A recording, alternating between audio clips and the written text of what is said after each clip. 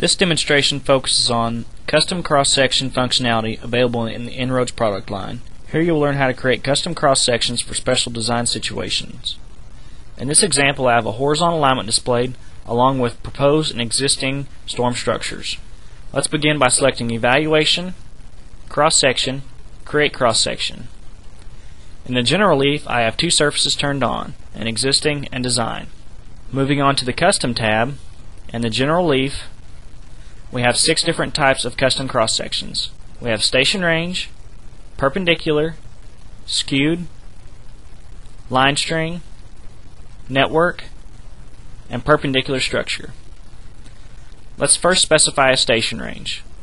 We use the Start Station Pick button, Data Point, Accept, and a Stop Station Pick button, and then specify the interval of 50 feet with a left and right offset of 100. We'll add in the station range to the custom cross sections.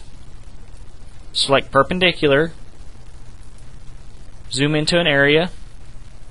We have an existing driveway and we want to cut a cross section at the center line of the driveway.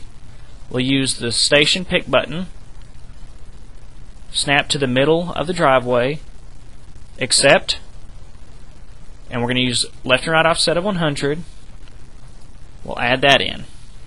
Moving on to skewed, we're going to cut a skewed cross section at the existing storm structure here. Zoom in. Station, pick button again. We'll snap to the end of our construction line.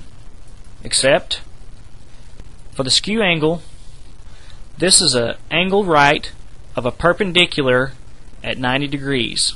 So we'll use our skew angle pick button, snap to the end of our construction line, snap to the beginning of our construction line, and then snap to the end of the center line of our structure. This will give us a skew angle of 16 degrees, 13 minutes, and 17 seconds. We'll add this in. Next, we'll use line string. What line string will do is allow us to go out and select graphics in the drawing, add those in, and cut bent cross sections.